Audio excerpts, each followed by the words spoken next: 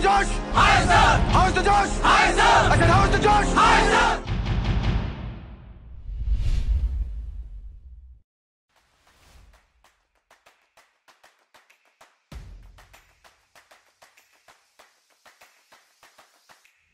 Surely there is a category of students who are totally dependent on NCC special entry.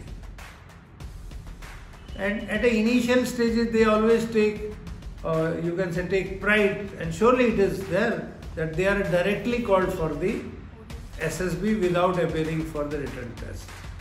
Let me tell you, when you graduate, like NCC special entry is there when you graduate, you get this C certificate with alpha grading. You are called for SSB. But now it is the time you are a graduate also. And why not to have second option of CDS? CDS has got more number of vacancies vis-a-vis to NCC special entry. And there is a time, you have got a time to prove your intelligence, your capabilities in academics also.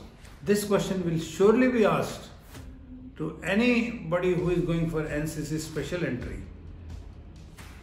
And one more question which is connected to this is that there are students who even do not appear for CDS, which I feel is not correct.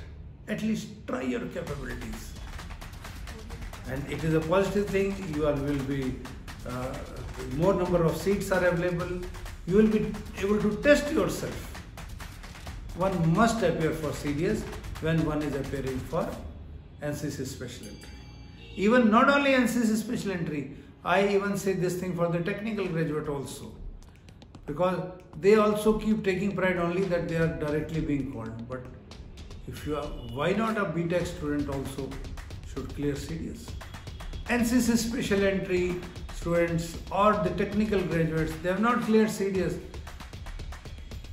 If they have not appeared, that certainly shows that something is lacking in their planning. And if they have appeared and not cleared, this can be the second situation. Firstly, when you appear, that shows your fighting capability, your vision about your life. But certainly when you are not cleared, that shows that yes, academically you have not done well in that particular paper. These are the two aspects which comes out of it. One can say, like, if you appeared, tell very frankly, sir, I appeared but I could not clear it. But then you should know your score also. Sometimes your score may be high, but in one particular part you have not clarified your correction, you have not cleared the cut-off mark. It so happens sometimes people are not able to clear a cut-off mark in particular.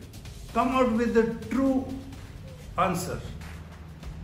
And SSB assessors are very clear and they will surely catch you if you do not tell them truth.